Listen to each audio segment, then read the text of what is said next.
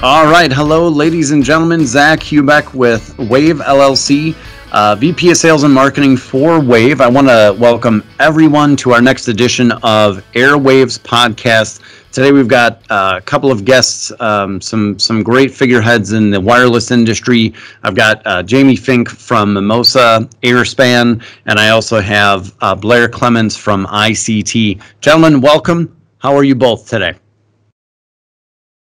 Great, thank you. Thanks for having us. Doing well. Thank you very much, Zach. Awesome, guys. So today, gentlemen, our podcast is all about what you can expect in 2021 for wireless tech as it relates to RDOF, the Rural Digital Opportunity Fund. So it is November 20th, 2020. The RDOF auction just started. So October 29th was when the auction first started with the FCC. And really, if we talk through what we want to accomplish on the call today, I want to talk in a couple of ways. Where are we at in the RDOF process? We want to talk about technology trends and where technology is today versus 4, 5, 6, 10 years from now when RDOF funding is flowing and people are expected to deploy these networks. How does technology fit into that equation? And then also, how does Mimosa, Airspan, and ICT help these RDOF awardees in accomplishing what they need to accomplish upon receiving an awarded auction, or they are awarded these funds? So we're getting way out in front with that first little synopsis. But why don't we start with who are the both of you? Who do you work for? And then what's your role? And I'm going to start with Blair on that one. Blair, tell us who you are. All right. My name's Blair Clements, obviously. I'm Director of Sales and Marketing with ICT, or Innovative Circuit Technology. We're a manufacturer of power conversion equipment, which is used in the fixed wireless broadband space to support power requirements at tower sites, for example. So, very cool. Great. Glad you can make it. Jaime, how about yourself? Great, thanks. So Jaime Fink, I was the co-founder and CTO of Mimosa, now part of the Airspan group. And important on both sides, especially with RDOF, because obviously we're a supplier of fixed wireless technology, both in the unlicensed bands and some of the licensed bands for backhaul, but also Airspan has a critical component of working on the CBRS and also 5G technologies as well, which I think both of those technologies are going to come to bear as we talk more about RDOF and how to achieve different speed tiers and things like that. So be able to represent on both fronts. Awesome. Beautiful. So Blair, over to you. You touched pretty briefly on what you guys do, but how does ICT fit into the equation at a tower site or a location for a lot of these operators? Where does ICT fit into the equation? yeah, we manufacture power conversion equipment, which is going to take your standard sort of utility power, which would be available at the site, so AC power coming from a standard utility. And we convert that into the power requirements needed by a lot of these devices, including Airspan devices, for example. So, minus 48 volts DC or plus 24 volts DC that a lot of these devices need to operate. And we kind of come in to provide a more comprehensive DC power plant solution. So rather than utilizing maybe the existing, the power that's provided by a particular OEM, for example, we actually provide a dedicated DC power plant, which enables our network operators to monitor power conditions at the site, check on the battery backup systems, how much power they've got left if they've lost AC power, and just have full comprehensive monitoring of their power conditions at the site, which enables them to resolve issues and have a better quality of service overall for their customers in terms of keeping the power operating at those sites. Cool. And Blair, is it a total remedial question, but are your products, is it a requirement that they have to go physically on site to be able to monitor this, or do you have a element of your products where people can do this at their NOCs? Yeah, actually, one of the advantages we do offer, and a big part of why we've been so well received in the fixed wireless broadband space, is the nature of a lot of these installations being rural broadband. Quite often they are in remote locations, or they could be fair distances from the operators themselves. So any issue that may occur at a site, which does happen on occasion, obviously, in the past, quite often they'd have to send a technician or an engineer, a network engineer out to the site to sort of resolve the issue. And a lot of times it's a fairly simple issue that could be resolved by simply potentially just cycling power to a troublesome device, for example. So, being able to remotely log in, which you can with the ICT equipment, and you can do it from your home or your office or wherever you need to be, and monitor all different parameters of the DC power at the site, and remotely turn devices on and off if you're having an issue, can really help in terms of reducing an operator's operating expenses and not having to send someone out to the site, but also increasing their quality of service of being able to resolve an issue more quickly than actually physically having to travel to the site to troubleshoot. Very cool. Power management from your couch. That's what I heard. Exactly. All right. Very cool. Well, good. So, guys, we're talking RDOF. Okay, so 386 approved bidders were allowed to bid in the auction on October 29th. Guys, the amount of federal funding here is just amazing. $20.4 billion over 10 years. So really, Jaime, why don't you take this question? Where are we at in the process? The auction has started, and just really for the folks at home, where are we at in the process, and how's it going? Yeah, so this first tranche of the auction process is a $16 billion portion of the fund, I believe. So it is the big piece. The remaining $4 million will be pending a redo of the broadband mapping exercise to put a finer point as they get through the first phases of deployment to figure out where people still don't have broadband. So it's a little bit of an iterative pencil sharpening process as they go through to do the final add of the last $4 billion. So where are we now? We are 3 weeks roughly into the auctioning process, and by all accounts, it is slowing down, so to speak, which actually means that the windows for the auctions are now becoming very short. They used to be like 4 6 hour long windows. They're now down to 1 or 2, which means very few bids are coming in. The pencils have been sharpened. So I'd expect that the auctions are going to close sometime in the next week. And it'll take some time for them to get all that published and for all of us to see who's on that list. I'm expecting a lot of the same guys that we saw in the CAF2 auctions, of course, and a number of new entrants. Obviously, you've got new satellite entrants like Starlink out there bidding on this stuff. But we're getting to the end of the cycle here, so I think we're primed to have some news fairly soon on the process. All right, very cool. And just to expound on your point, the $16 billion is reserved for the unserved. So the FCC has identified, we know these areas are unserved. I think that $4 billion is for after the $16 billion. You said there's going to be some due diligence and some pencil sharpening there, but that $4 billion is going to be for the underserved, and kind of that. So it's kind of 2 rounds, if you will. But the net of it is $20.4 billion is quite a bit, and it's good to see that our government is absolutely investing in connecting areas of the country that just are not connected today. So let's talk the technology aspect of this, guys. So this is kind of like a VHS to a beta to a VHS to a DVD player to a Blu-ray kind of dialogue and conversation. It's 2020, and 8 years from now, there's going to be a lot. Technology is going to look much different. How does technology innovation play into RDOF bidding today? And what does that look like from a speeds, a throughput, a latency perspective many years down the road? And Jaime, why don't you take that first, and then Blair, if you wanted to follow up, that would be great. Yeah, so I'll give some context, because I think we need to go back to where this began, which was CAF2, and because that indicates to us how the process worked from an auction perspective. And the Connect America Fund, we learned rapidly that fixed wireless became the predominant way that was going to be used, other than some satellite on lower speeds. And the baseline speeds, which are the 25 megabit tier, really was only a very small portion of the money. Most all of the money went towards 100 megabit down and 25 megabit up, which is called above baseline.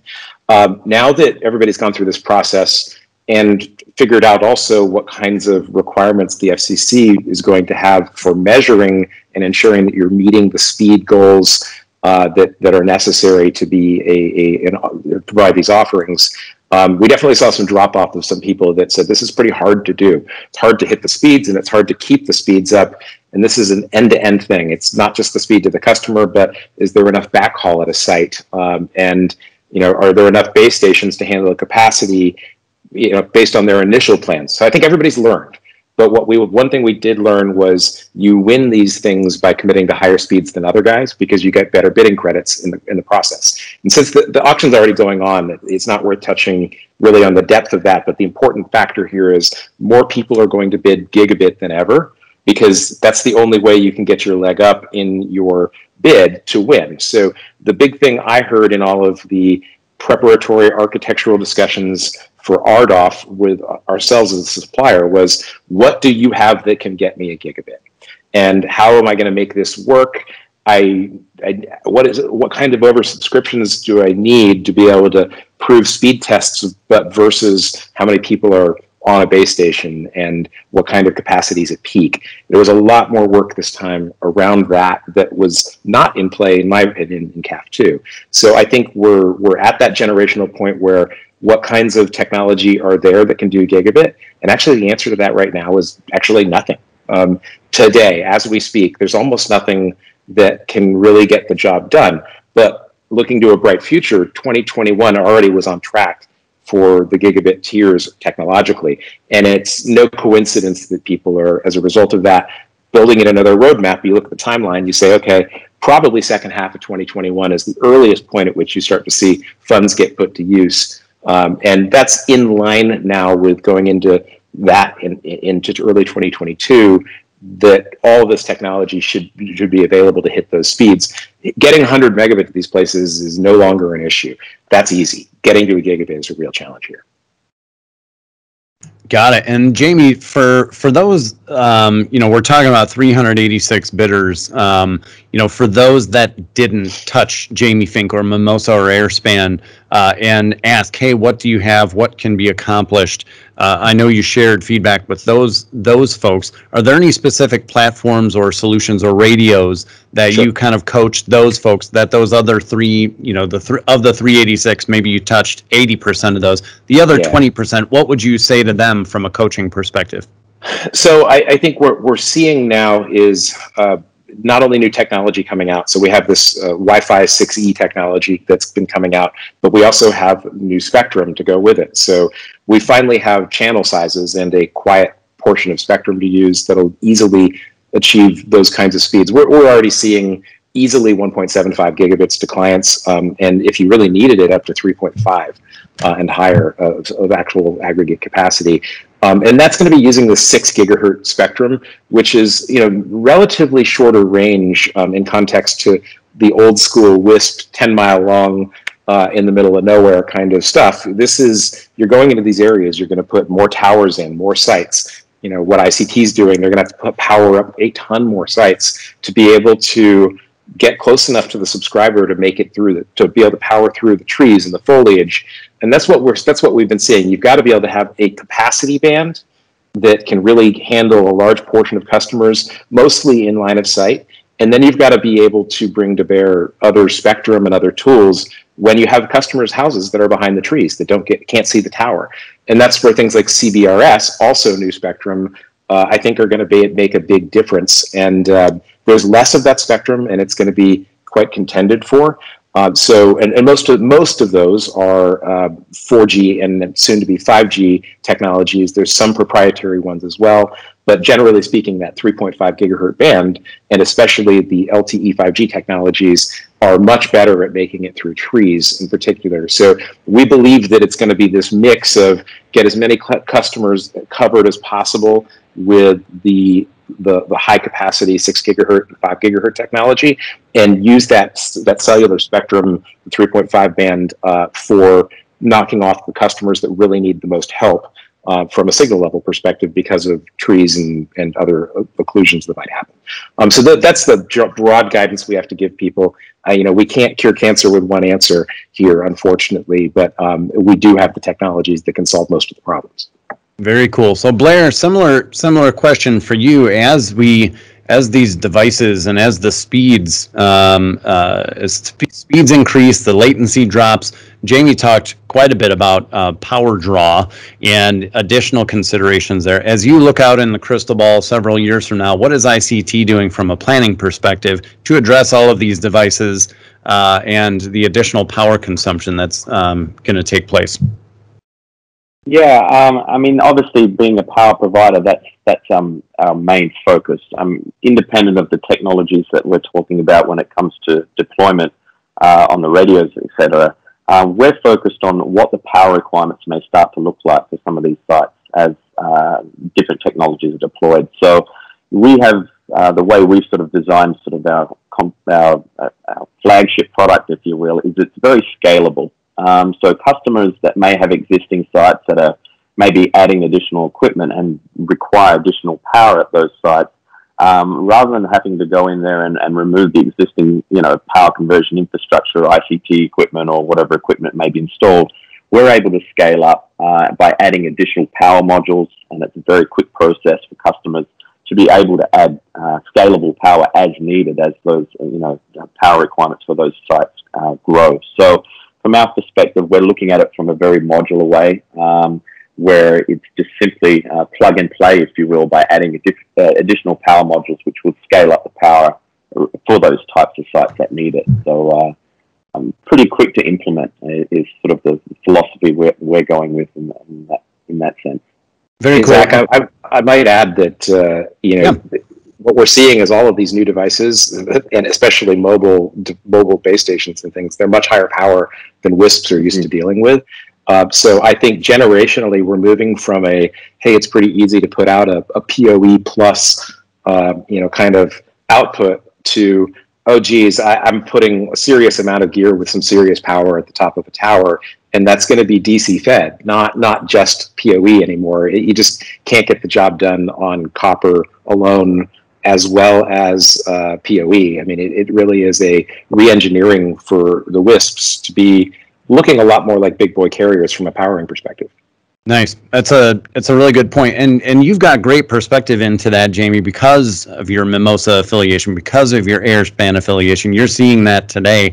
And Blair, in a WISP network where you may have if someone wants to add a manufacturer's radio to their network, or maybe they have a mixed network where they're acquiring somebody who might be a Ubiquity shop and they are a Mimosa shop, we're not talking about management systems of RF and how do we manage all of these radios together. We're talking about power, and to hear from you that this is very scalable and modular, it is an add-on. That's one checkbox for some of these guys that is going to remove kind of the headaches of a new merger and acquisition, which a lot of people that have participated in an RDOF may find themselves doing. It's cool to hear that you guys make it very, very seamless and modular there.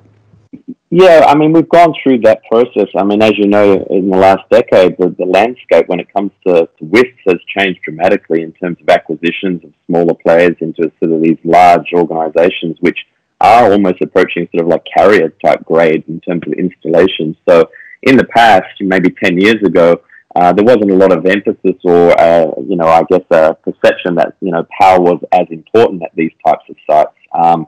As these sites are growing and becoming more power intensive, and as the expectations, I think, from the customer base are growing too, like the expectations for quality of service, I think are a lot higher today than they would have been maybe 10 years ago, where people were kind of used to getting patchy internet service potentially, whereas now the expectation is, I need internet. It's an essential service, and there's very little, appetite for having spotty service in that sense. So having reliable power to back up a lot of these sites is becoming more critical. Yep, absolutely. Crucial element there. All right, Jaime, so you talked a little bit about the ratio of, the higher speeds here. So you're anticipating a lot more people bidding gigabit. I think one thing that's cool about the RDOF auction is more visibility to people that maybe were in that 25 meg or 100 meg category. With RDOF versus CAF, you could actually see if someone is bidding gigabit, and people would not pursue that. So there's better visibility, better tools available for folks that are in the middle of the auction right now. Talk to me, Jaime, a little bit about fixed wireless success you anticipate seeing in light of the fact that a lot of people are going to be trying to go for this gigabit. Are you concerned at all about fiber versus fixed wireless? If you could talk about that, that'd be great. Yeah, sure. So taking away the actual wireless piece of it, the capacities that we're dealing with are just, as a great example, we're moving from a 700 megabit aggregate capacity access point to 7 gigabits, right? So the reality of that is that how the heck do I get the backhaul there, and how am I going to wire all of this up? It used to be, we know how difficult it is to maintain good quality, interference-free Ethernet up a tower. And our reality with that was, well, you still got to have that. People need that for smaller sites. But as you get to this level of capacity, if you're serving gigabit, or if you're either serving a ton of 100 meg customers, fiber is a necessity. So, while we're not announcing fully our products here yet, I can really tease out that obviously you can expect a lot of SFP plus. You can expect a lot of 10 gigabit connections. We're very cautious about supporting like middle speeds, like 2.5 gig, because a lot of fiber switches don't support that, and most of them are 5 and 10 gigabit kinds of things. So I think what you're going to see is a big shift towards that.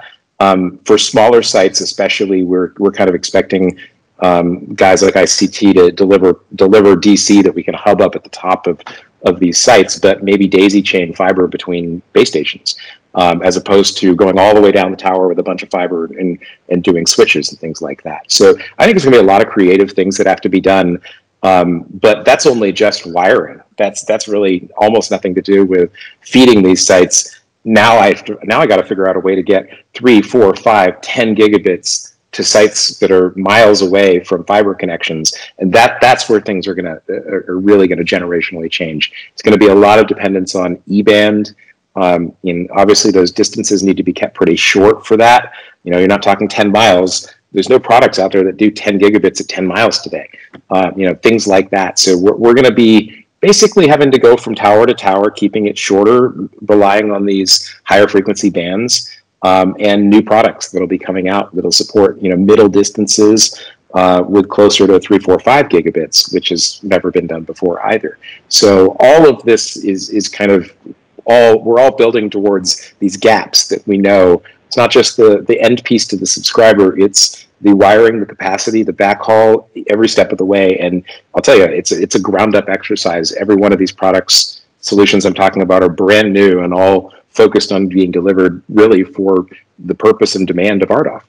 Yep. Let me ask this kind of macro question, backing it way out. So now the FCC is awarding people that can deliver gigabit speeds. I think the question begs to be asked, and the dollars are there. We're talking B's in the billions here. But do you think that taking this approach of awarding gigabit, do you think that's going to do anything detrimentally as far as signing up more and more subscribers to connect more and more people? So yes, the dollars are there, but it's going to take a lot of dollars to actually trench out and deliver these gigabit speeds. Do you think there was a misstep there, or do you think the proportionate dollars to subscribers is justified? Great question. The one thing I would say is that there was, in my opinion, and the CAF 2 guys will scream at me, I think there was too much money awarded per subscriber in a lot of areas that are very remote for 100 meg speeds. And I think that's going to get right-sized. So I think what you'll find is a lot of people will they may say, I'll go for the gigabit, but I think the amount that you can get, that you're going to have to bid to win 100 megabit is going to be more commensurate to really what's needed to deliver 100 meg in those areas. So I think you'll see a balance. To your point, trenching, doing it on fiber, you're going to need, nearly 5,000 to 10,000 minimum In a lot of cases, people in rural areas, I mean, I've seen out to $15,000, $18,000 per home needed, not awarded. But that's what some of these, public utility commissions have had to do to connect up fiber in very remote special project areas. So sure. I believe that there will be some backing off and right sizing to 100 meg, and we'll just have to let the market decide. Personally, knowing consumer behavior, consumers don't pay for speed. They pay the lowest price that they can get. Most of them want uncapped bandwidth. If you're not buying your bandwidth from a cable provider, the trend is that there's double to triple the amount of usage than you see on an AT&T or a Comcast customer, because TV is not usually going through those services. Now they are going through those services. There'll be more people doing YouTube TV and things like that. So you'll find that they need to eliminate the terabyte caps and things like that. That's what customers are going to want, not necessarily gigabit speeds for more money.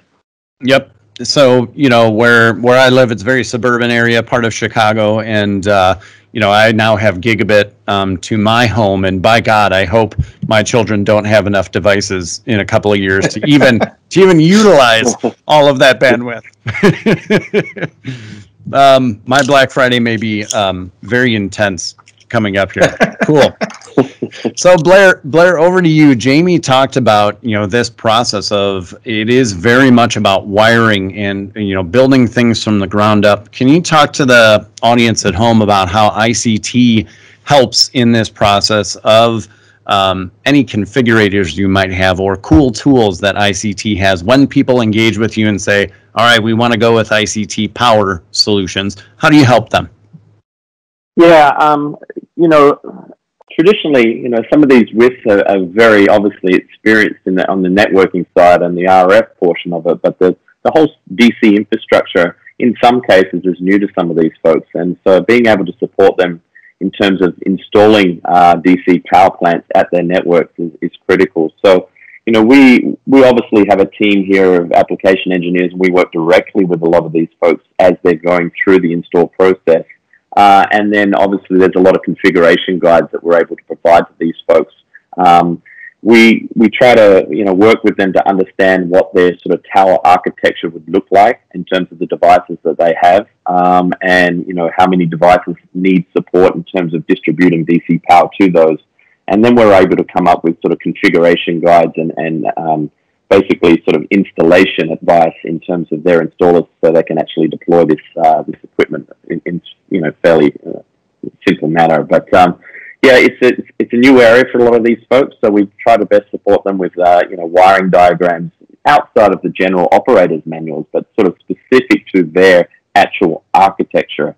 This is how you need to connect all these devices. This is where it all gets connected. So we're able to provide that kind of level of support. And then the idea is, typically they may have a small site or a medium site or larger sites, and they would just it would be a cookie cutter sort of scenario in terms of deploying the DC infrastructure for those types of sites. So we'll come up with configuration diagrams depending on the size of the site and the devices that are being connected.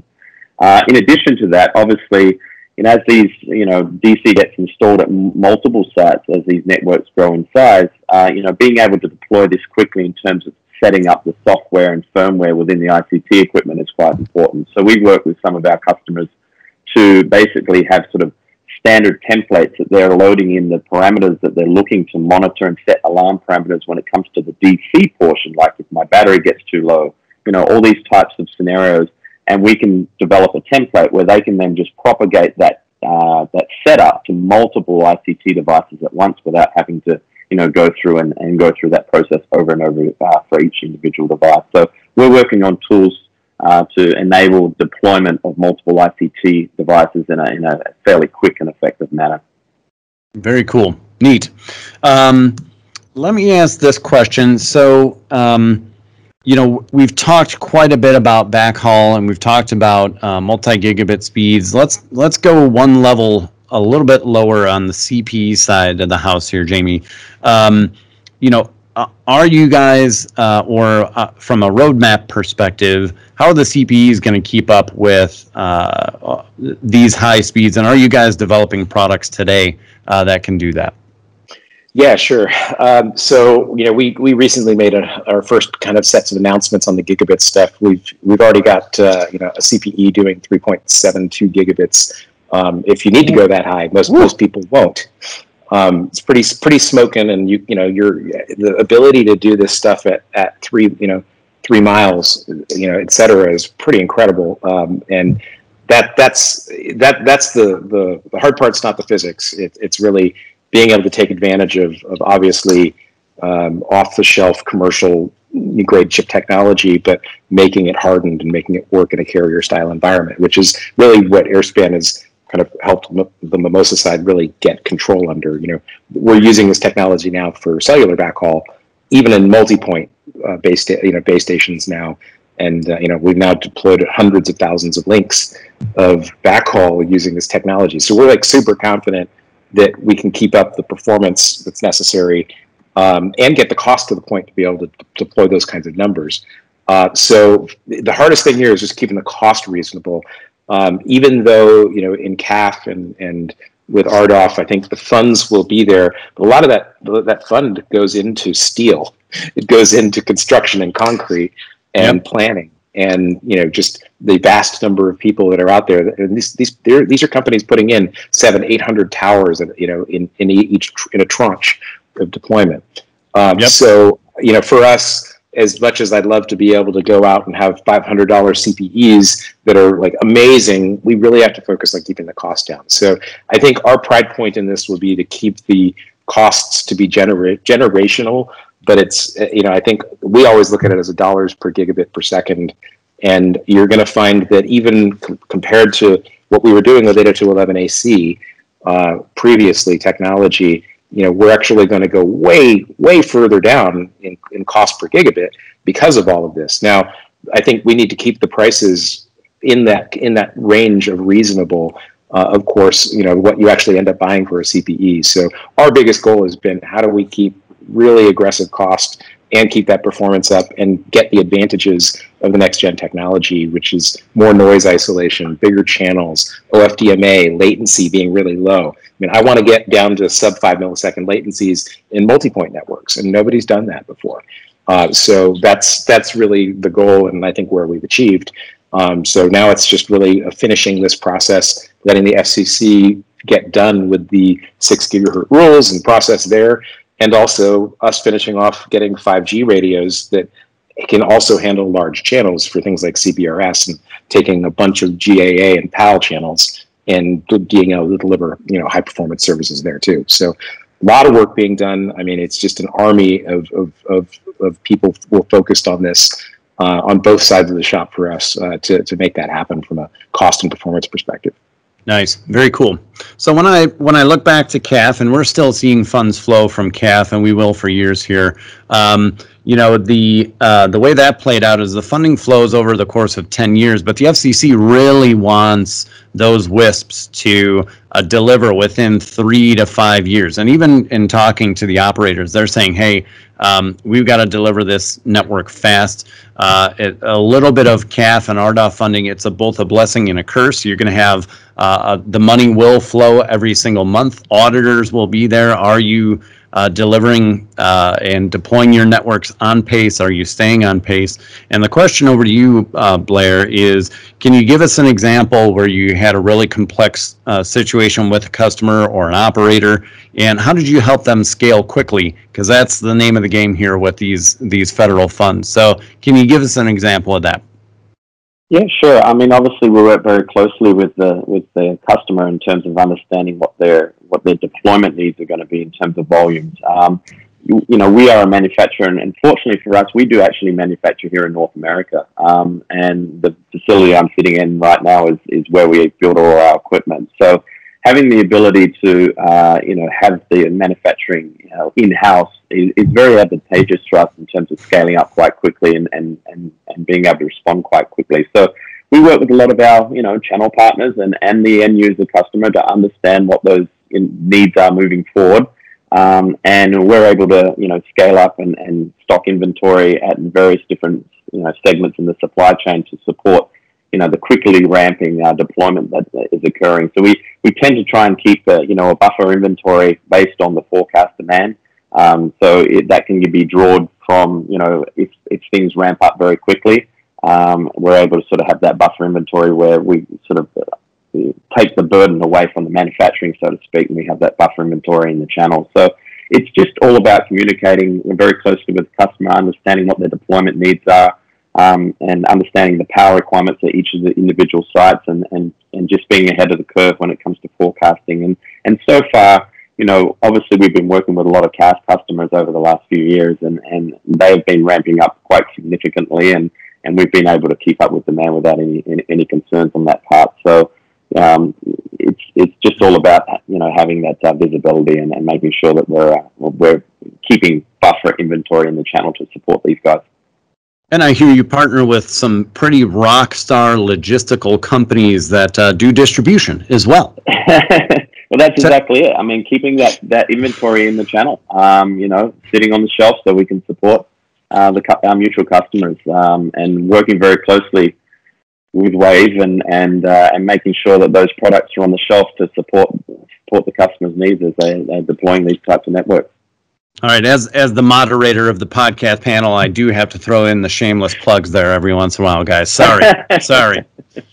All right, guys, I got one last question for you both here. We are in these times with COVID, and clearly CAF was pre-COVID, but the federal government is very focused on connecting America for sure.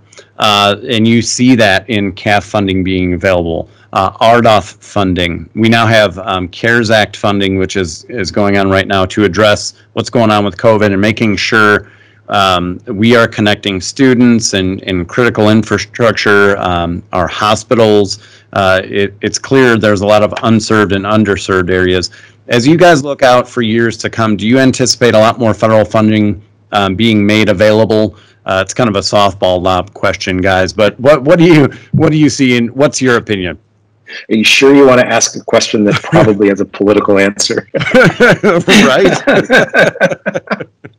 I think, there's no doubt. I mean, obviously, we can hear on both sides of the aisle what they all seem to be saying we need more broadband. So I think it's just going to be a question of how that gets done. I think that there will be a lot more emphasis on truing up broadband maps if it goes as it's supposed to go currently with Biden coming into office and probably a big change at the FCC. I think there will be a lot more focus of as we saw a little bit of early in this administration of trying to get better data on mapping and speeds. But I think there's going to be a lot more effort in that area and more focus of very specific types of funds as opposed to a bit more generic and the mapping exercises. So I would absolutely say there's no doubt in my mind that there's going to be more of these because of COVID. And to your point, everything we've seen so far, it's a huge amount of money before COVID. So now it's like, how can they more rapidly adjust to that and hopefully avoid another situation like this medically, but be ready for it in a much better fashion in the future where every house is connected. And whether that's the big question is, it's not just underserved and unconnected areas. Now it's going to also have to be social good, and making sure that even if you couldn't do it, kids have got to get connected for schools. And if you couldn't afford that, you can't afford some of these people charging $79, $99 a month. That's not going to get the job done in underserved urban areas. I think there's going to be a focus on that too, not just rural. Yeah, absolutely. Blair, how about you, sir? What do you think? Yeah, I think it's pretty much a bipartisan thing that the broadband is needed for, and particularly this COVID has highlighted that very much in terms of working from home and educating from home, etc. I mean, it's not just in the United States. We're a Canadian company. We're seeing the same thing happening up here in Canada as well, in terms of the Universal Broadband Fund to get broadband access to underserved communities. So it's happening across the board. It will continue to happen. This is just kind of forced the issue a little bit more and brought it to the forefront with the COVID situation. And it's not just obviously working from home and all the benefits that provides and having high-speed internet. It's a global marketplace. Countries need to be competitive as we look at broadband speeds in other countries and what they're able to do. So it's also, making sure that we're keeping up in terms of having, the right amount of broadband speeds in a global environment and being competitive in a global marketplace. So, you see it at the federal level, you even see it at the state level. There's all kinds of funding that's been released. So I don't anticipate that changing anytime in the near future, that's for sure. Blair, I think you meant the province level, not the state level. Yes, you're right. But even within the United States, too, there's actually some state level stuff, too. But you're right, the province level. Right. All right, gentlemen. Well, this has been a great session. I want to thank you both for your time. Thank you guys also for manufacturing great products that are just innovative and keeping these operators out in the forefront of these funds and being able to connect America. So you're doing your part here, and really appreciate it. Always great to see you guys, and look forward to another session in the future here. Thank you, Jaime Fink from Airspan Mimosa. Thank you, Blair Clements from ICT. We'll see you guys next time. Thanks, gentlemen. Thank you. Bye-bye.